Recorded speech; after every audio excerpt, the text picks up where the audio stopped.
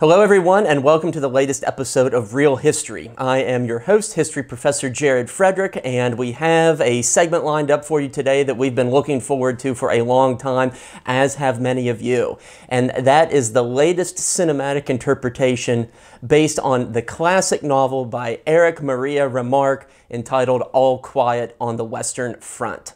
This is a classic anti-war tale about the disillusionment of youth amidst wartime, and I'm really looking forward to delving into some of the complexities and cinematic traits and variations that we might be able to find within this movie. I'm watching this on the premiere date of the film on Netflix, and so this will be my genuine first-time reaction in watching the film, but as always, I will be offering some historical commentary along the way. If you would like a fuller, in-depth breakdown of the entire movie, I invite you to become supporters of our channel on Patreon, and you can see this film more in-depth as well as many others. So, without further ado, let's go ahead and dive in to All Quiet on the Western Front.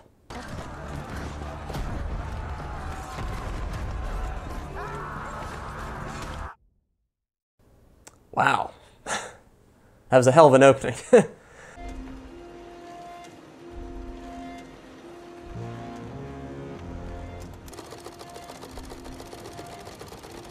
So right off the bat, there's a few takeaways here. I think something that is very evocative is this idea that the men who are wearing uniforms are more disposable than the uniforms that are on their back, and this certainly speaks to that idea of the senseless violence that we often associate with the First World War.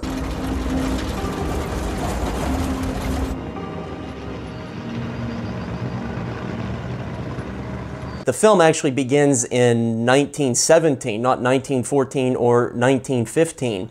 In the book, the main protagonist of Paul goes to the front lines in 1915. So we have a 2-year variation, a difference between the book and the film. And that's something interesting to start off with.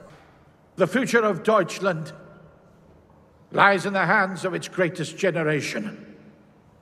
My friends, that is you see! The schoolmaster that we see here is undoubtedly the character of Courteous, who weighs very heavily in both the book and the original 1930 film adaptation of All Quiet on the Western Front. Although I sense almost immediately here that perhaps this is his only scene in the film. I'll be interested to see if his character returns because he, like I said, plays a very important part in subsequent chapters of the novel. I remember it, you were. Oh, Ludwig, will you be snatching away all the ladies from us now? Yeah? That guy with the glasses is gonna die. Those glasses are gonna be a cinematic device later on, I suspect. Each other. Jawohl, sir. Jawohl, sir. Welcome to the 78th Reserve Infantry Regiment. We are now on the Western Front. So I believe the military outfit that they are referencing is the 78th Reserve Division, and this was one of several sort of composite divisions that was created at the outset of the war in 1914 and remained in the thick of the fighting throughout. One of these divisions might consist of anywhere between 12 and 14,000 men, depending upon its actions and what sort of combat it was witnessing. Paul Balmer, you will almost certainly be dead by dawn. Attention! Gas mask off! Gas masks off! Gas masks, of course, were ubiquitous for fighting on the Western Front. These sorts of gas masks were sometimes referred to as gum gas masks because they had elastic bands that could go around a soldier's head. And that sort of time that they were able to spare in putting them on in case of a gas attack was a much welcomed amenity. Throw a dog a piece of meat, that will always snap it up. Give a man power, man is a beast. So here we are introduced to the character of Cat, as he becomes known amongst the other characters in the book, and he very much becomes a guiding force for young Paul throughout the story.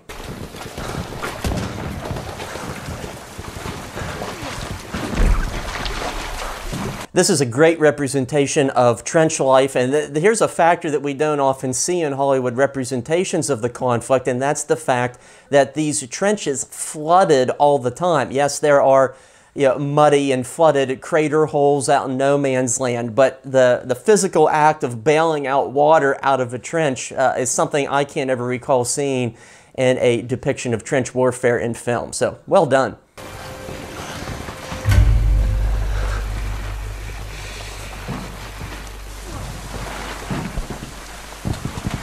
In these sorts of conditions, of course, soldiers were prone to getting trench foot, and this was a bacterial infection of sorts that was often caused by your inability to keep your feet dry. And as a result, your skin would essentially slip right off your feet, and your skin would become discolored, blackened, and it was just a horrid supplemental misery to coincide with all of these other detriments.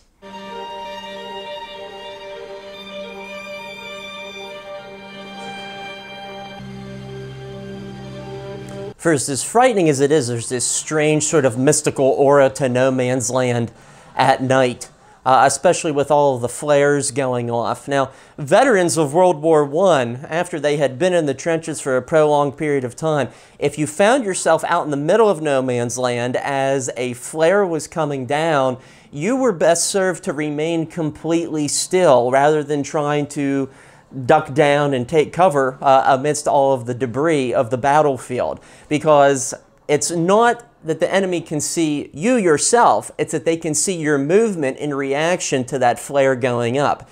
And so chances are, if you remained completely still, you would just merely look like another piece of debris out there amidst all the other debris.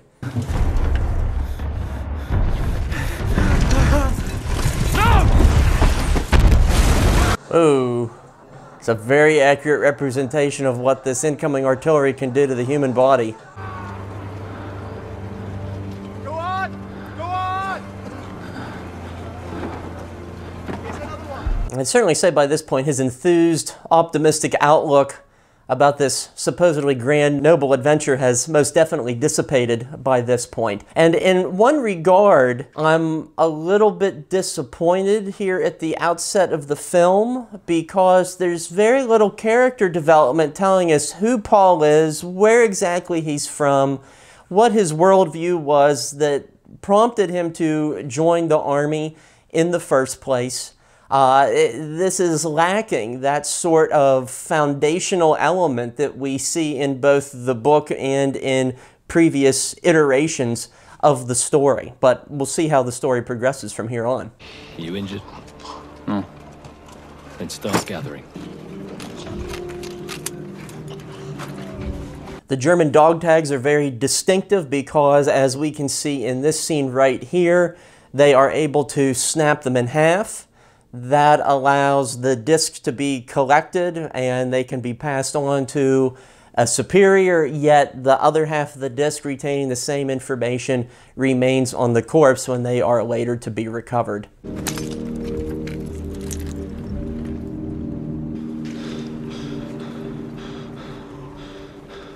And my prediction was correct, that those glasses indeed become a cinematic device, a tangible item attesting to the loss.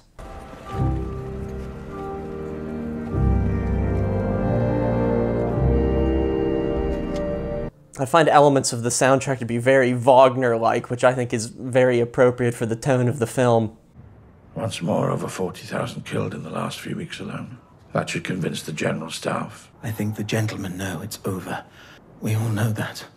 So here we see another drastic point of departure from the book, because it would seem that the film is getting us into the political and strategic realm rather than the view of the common soldaten, so to speak. The character that we were just introduced to, played by actor Daniel Brühl, who very well may be the best known actor in this film, he plays Matthias Erzberger. And Erzberger was a member of the Center Catholic Party, which was one of the prevailing political bodies in the Reich at this time and still is in operation to this very day. And he increasingly becomes a symbol of Germany's quest to end the war. He had long been hesitant, perhaps even we could say a critic of the war from the outset, and he is going to be a fundamental figure in the negotiation process once we get into the fall of 1918. But his character, he's a real-life person, he is not in the book. And I'm wondering at this point if it's wise to get into the bigger picture of the war, if it will detract from the experience of the common soldier, which is what the book is. So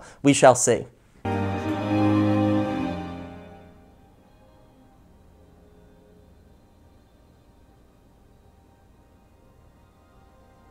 My God, there's stunning cinematography in all this. And that gets us to another interesting point. The film director Francois Truffaut once said that there's no such thing as an anti-war film because so many of what are considered the best war films, they are so beautifully shot and mounted and orchestrated, and additionally some of them are downright thrilling and exciting. So how do you balance all of that out? Can there anything be truly an anti-war film?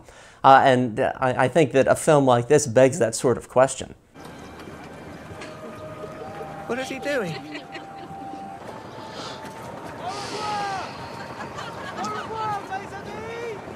I don't know if Franz is deserting or just going out for some recreational activity, but in any case, desertion became a major problem for the German army by the time we get to 1918. In a lot of the rear areas, there were deserters who were just kind of wandering and milling about, perhaps ingratiating themselves with the regional French population.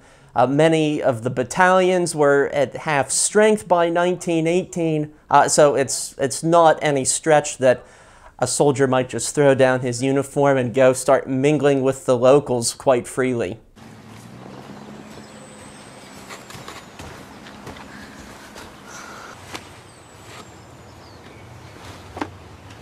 This is often how latrines were set up, and in fact there's a number of photos that exist that attest to this as well. There was really no sense of privacy in the army, shall we say.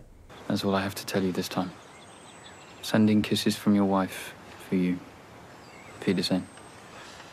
It's a beautiful scene that underscores the importance of the written word and correspondence in wartime, and this most definitely is a lost art form. But it was the only means of communication. It was the only way to have a sense of what was going on at home, or if you have a loved one away in the service, of what possibly they were enduring on the front lines. And so many of thousands of these letters are now available in digital repositories, and they're incredible primary sources, ones that I try to use in the classroom because it brings out a certain level of humanity that your typical, perhaps military document doesn't quite evoke.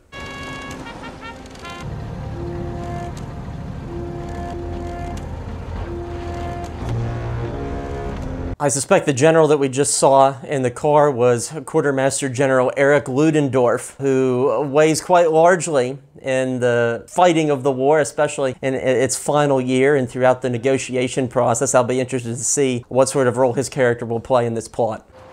No, they've only been missing since yesterday. He's been hanging there for some time. How many are we looking for? 60 young recruits. Oof. Such a sight was not uncommon in this sort of environment. Body parts scattered everywhere, hanging in trees. It's a dark but good detail that we see depicted here. Stupid boys, they took their masks off too soon. One can only imagine the horror and the burning sensation that people endured in their final moments under such circumstances. I have just put the German delegation to the armistice negotiations on the train to Compiègne. These people, Brixdorf, are selling out our fatherland.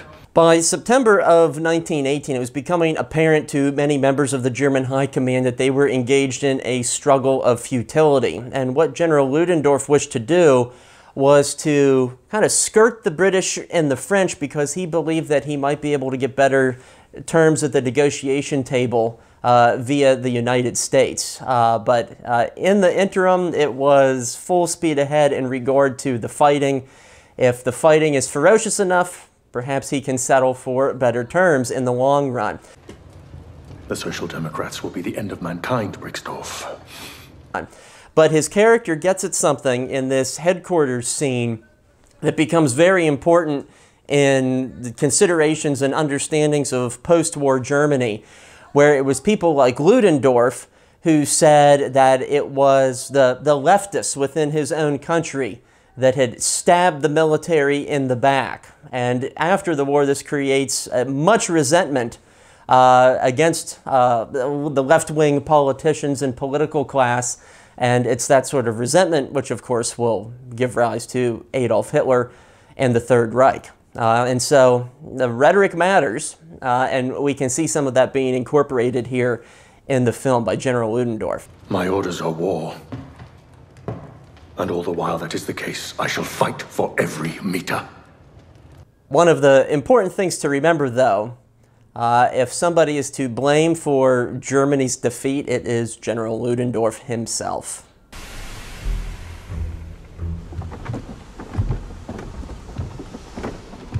So this is quite fascinating that we see this being depicted here in the film. We have just these brief glances of negotiation happening in these far-off places. They're being carried out by diplomats and politicians who are in well-dressed suits. They have full breakfasts. Meanwhile, their soldiers are living here in the muck. In God's name, don't let 72 hours pass us by here. Thousands of lives depend on it. Alors signé. So we just saw a recreation of Marshal Ferdinand Foch of the French army.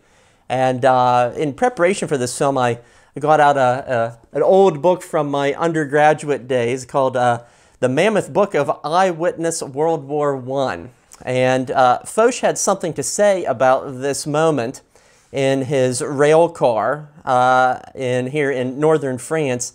And he said, at the moment when negotiations for the signing of an armistice are just being opened, it is impossible to stop military operations until the German delegation has accepted and signed the conditions which are the very consequence of those operations. As for the situation described by Herr Erzberger as existing among the German troops and the danger he fears of Bolshevism spreading in Germany, the one is the unusual disease prevailing the beaten armies. The other is symptomatic of a nation completely worn out by war. Western Europe will find means of defending itself against the danger. And so here is some of Foch's view on this ongoing negotiation process as men continue to die on the field.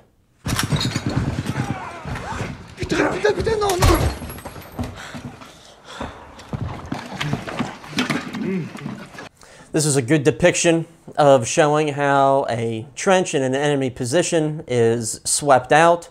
Very up-close, personal, hand-to-hand combat. And then once you have annihilated the enemy, you get to partake in some war trophies, whether it be personal items or food that they have here in a commissary area.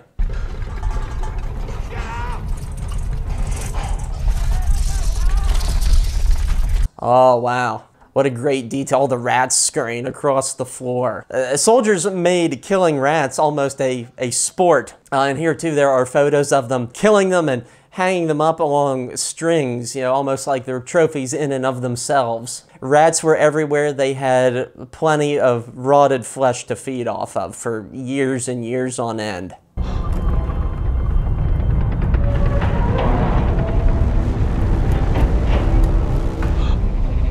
There's a great shot of the French tank coming up over its trench line with the smoke of mustard gas coming up behind it.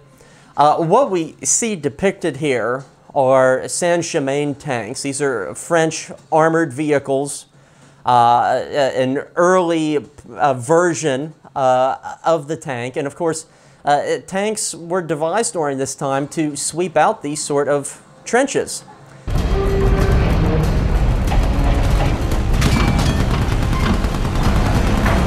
And those look like modern treads on a tank. Those are not World War I treads. Small grievance.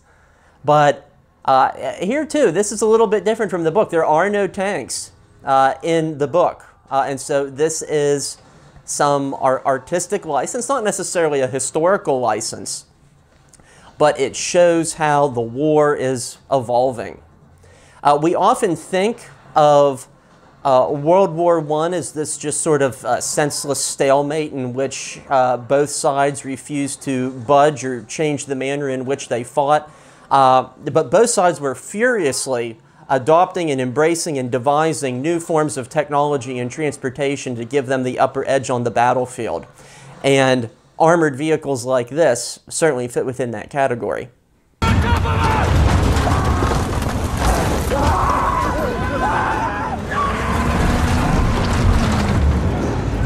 Oh. And this is exactly what tanks were designed to do. That they would be able to just crawl like these deadly caterpillars climbing over these various trench lines. The heavy machine guns jutting out the sides of them could sweep the trenches.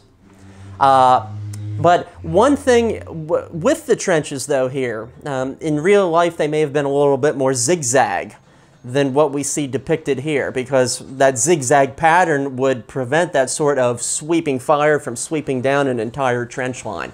So, yeah.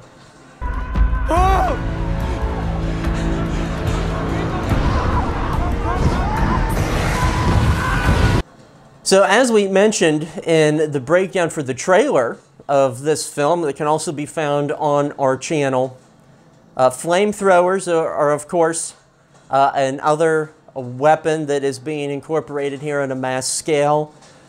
Typically you would have an operator, he would have a small contingent of infantrymen who acted as support, because flamethrower operators were marked men. They were among the most targeted of individuals by the enemy. However, I can't recall any accounts where there were like a dozen or 20 all clustered together here in a given moment, such as we see here. This too may be a little bit of artistic embellishment just to create even a more apocalyptic scene than what it already was.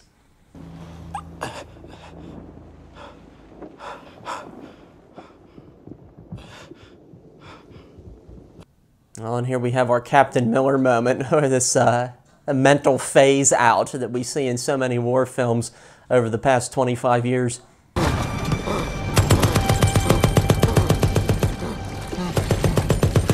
Oh boy. Drinking the water used to cool the machine gun. Damn. I miss my comrades, sir! I miss them all! I miss my mother, for God's sake! Grenades! Ammunition! Come on! This is a good representation of the take-and-go nature of trench warfare. The lines are very, very fluid here. You are aware this is a total capitulation. 250,000 Americans are landing each month in Europe. Erzberger just mentioned one of the main reasons why Germany is so concerned here, and that's because after these years of prolonged warfare, there's this sudden influx of American manpower and material, and indeed the French and the British had been campaigning for American entry into the war for many years by this point, and this was one of the key contributing factors that pushes the Allies over the edge.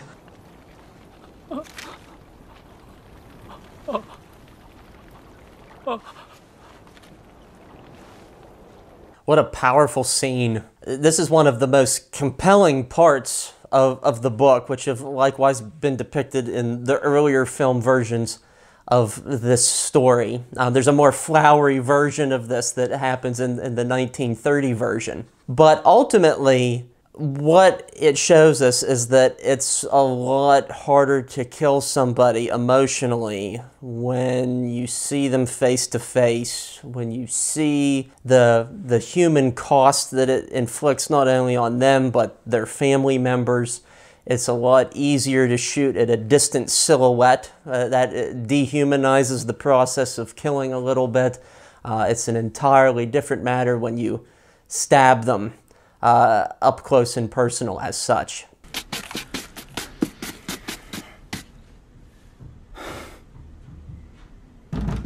So on the front page of the newspaper we just learned about the abdication of Kaiser Wilhelm II. This occurred on November 9th, 1918, and it was a sure indicator that everything was about to fall apart, and things grew all the more desperate as a result.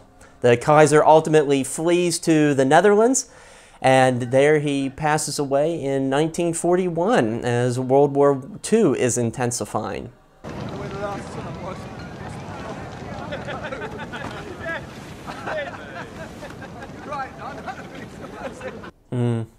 There's a butterfly on the handkerchief, which plays so prominently in the book.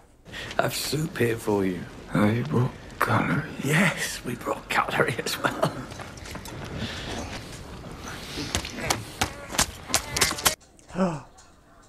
Oh my God. Yeah, wasn't expecting that. Who made you do that?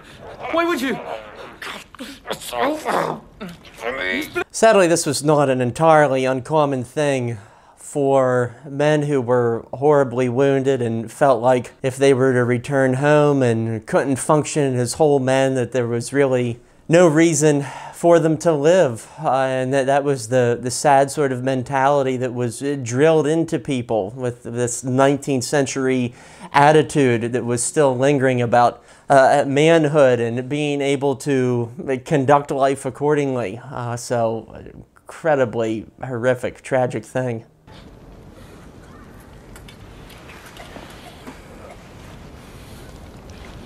And come to think of it, the character of Todden was a locksmith, and he actually survives. And so here is another fairly substantial difference.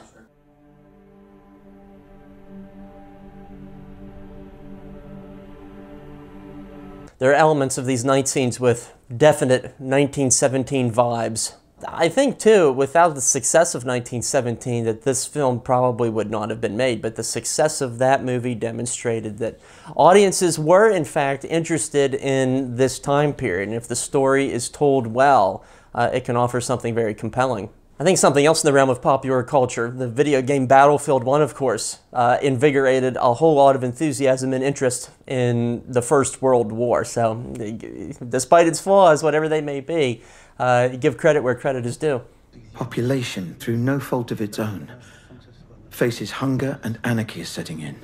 Indeed, there was a lot of internal strife within Germany at this time. It was at the edge of revolution. There were an increasing number of people with Soviet sentiments in Germany. A number of cities had the red flag flying above them at this given time. So the peril was immense.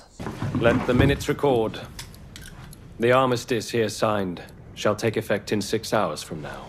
The Armistice of Compiègne was signed at 5:45 in the morning, but as was just said, the fighting would continue until the 11th hour of the 11th day of the 11th month. And so there's just this sort of madness to all of this, because people knew that the fighting was going to cease, yet the bloodshed continued. And it's estimated that perhaps upward of 3,000 people died in a matter of those hours. Incredibly tragic stuff. Très bien. La guerre est finie. The railway car in which the armistice is signed is, of course, the same railway car that will be used in 1940 when France capitulates to Nazi Germany. And that was a sticking point that Adolf Hitler insisted upon, that surrender process take place in the same railway car where Germany had been humiliated in November of 1918. We are about to attack them with the utmost force and vehemence. We will seize the plains before 11 a.m. and end this war with a merciless strike. I'm not sure whether the general standing in the balcony here is supposed to be Ludendorff. I didn't pick up on any formal introduction to his character. He might be a composite character of Ludendorff and Hindenburg, or just kind of this, pompous sort of German officer characterization. But if it is Ludendorff, Ludendorff was kind of out of the picture to an extent. He had to resign his position. He was essentially dismissed by the emperor in early November 1918. And so if that is indeed him, in the historical reality, he wouldn't have necessarily been in a position as such as we saw here.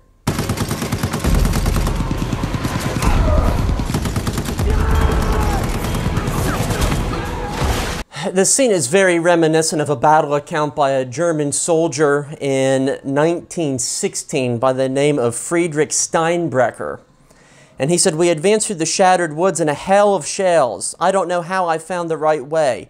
Then across an expanse of shell craters and on, falling down and getting up again. Machine guns were firing. I had to cut across our own barrage and the enemy's. I am untouched. As we reach the front line, Frenchmen are forcing their way in. The tide of the battle ebbs and flows. Then things get quieter. We have not fallen back a foot. Now one's eye begins to see things. I want to keep running on, to stand still, and the look is horrible. A wall of dead and wounded. How often I have read the phrase. Now I know what it means." Steinbrecher was killed in combat less than a year later.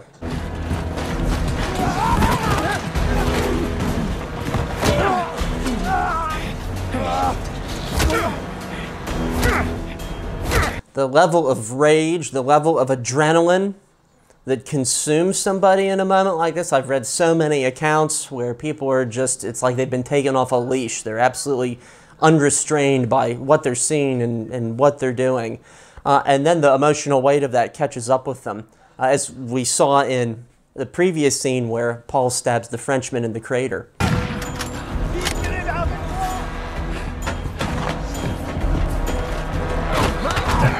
On the point of material culture in this film, the German uniforms are quite good. The French uniforms, they could be a little bit better.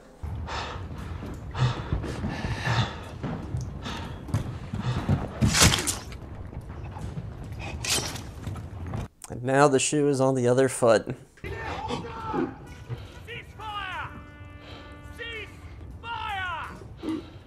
There's so many stories like this of men killed in the last moments of the war, the last seconds of the war at 10:58, at 10:59.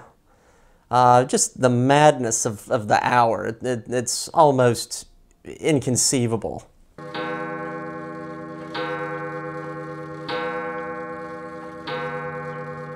And it's German officers as such who feed the big lie at war's end and beyond about being stabbed in the back at home by politicians and whatnot, and in the long run, all it does is lead to another world war. Erzberger himself, he's assassinated in 1921, perhaps in regard to some of his fiscal policies, but certainly him being characterized as the person who sold Germany out in the minds of some certainly didn't help his cause at all in the post-war years.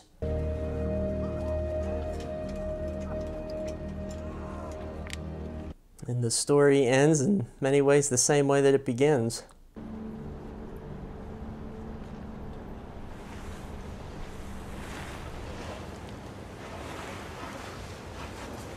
Butterfly, and here we see the butterfly on the scarf that he is in essence bequeathing to the young soldier who discovers him in the trench.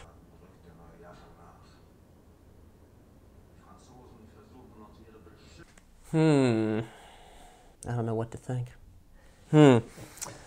So here at the end of the film, I'm a bit emotionally torn on how I feel about it. As the storyline progressed, I didn't think that the political subplot was too much of a distraction, although I think it possibly could have been a stronger film had it, by and large, remained with Paul exclusively throughout the narrative. And it lost on some opportunities to dwell on some of the same themes that subplot did. If I think back to the book, there are some very telling moments where Paul goes home on furlough. He confronts Cantoric, his old teacher, who essentially brainwashed him into thinking that this war was just going to be a grand, noble adventure. He warns all of the other fellow students.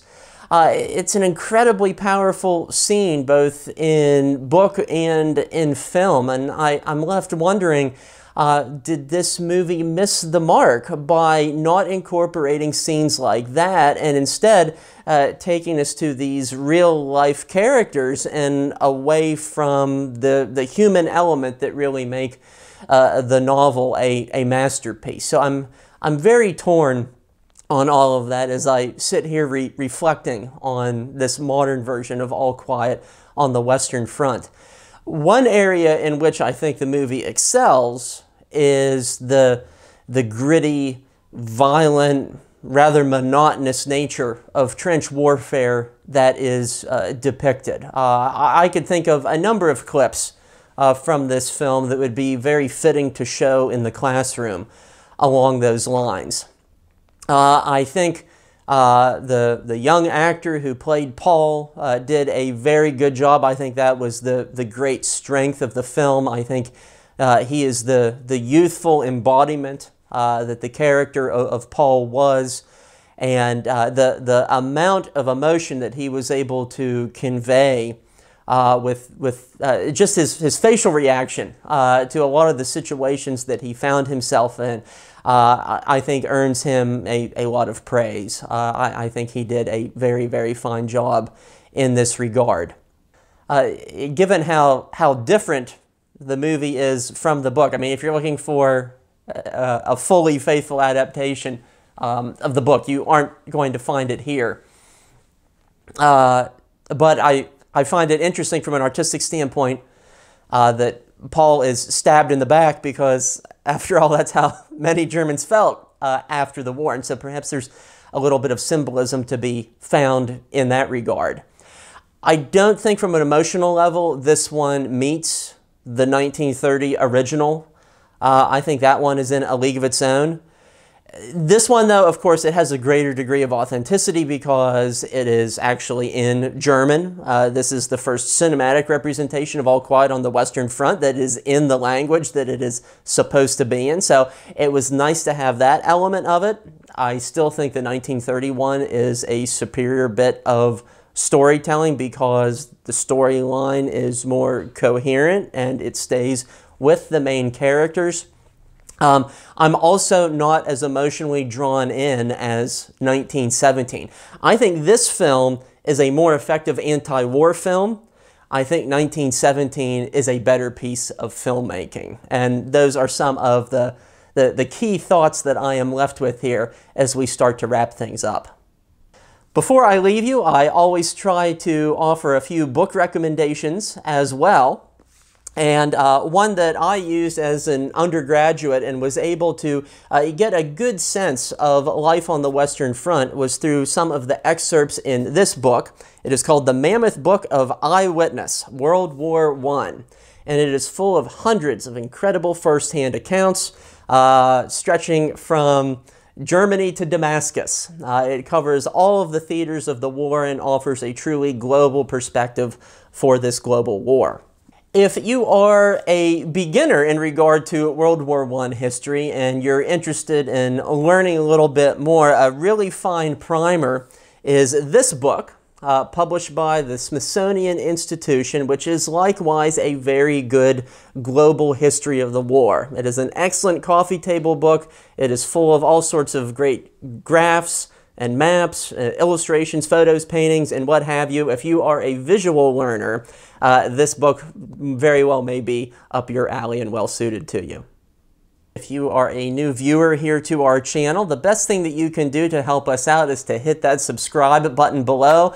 We'd also be interested in hearing your thoughts on All Quiet on the Western Front, as well as other questions or suggestions that you may have for us.